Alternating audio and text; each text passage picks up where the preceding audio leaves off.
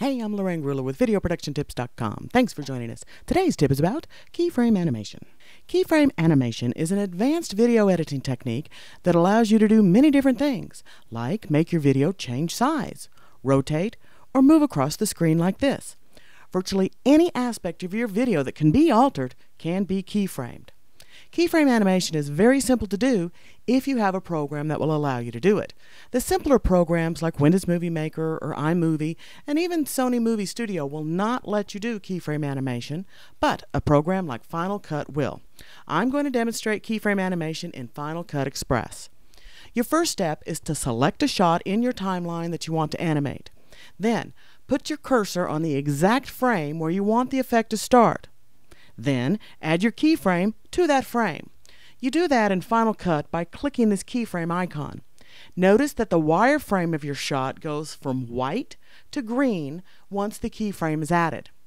Then, put your cursor on the exact frame where you want the effect to stop.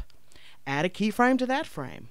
Once again, the wireframe turns to green to indicate that the keyframe has been placed properly.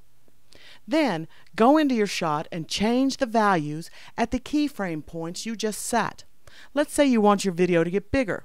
At the first keyframe, put in the size you want to start with. Then, go to the second keyframe and put in the larger size.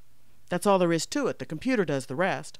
When you render the shot, the computer will make the shot grow to whatever specifications you set.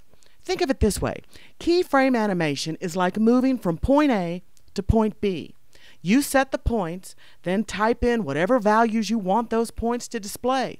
Render your shot, and there you have it. You can get more complex with keyframes by putting in more than 2 points. Often the computer will place the extra points for you. For example, if you want your video to move in a circle, you start by putting in 2 points, then taking your keyframe pathway and dragging it like this. The computer adds multiple keyframes along that circular path. The biggest difficulty in doing keyframes comes when you change your mind about what path you want.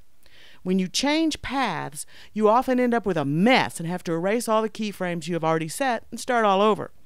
Because of this, it's very helpful to make a firm decision the first time. Once you get some practice with keyframing, you will wonder how you ever got along without it. That's all for this video production tip. As always, drop me an email at videoproductiontips@gmail.com and let me know what video tips you'd like for me to cover. Thanks for watching. I'm Lorraine Gruller.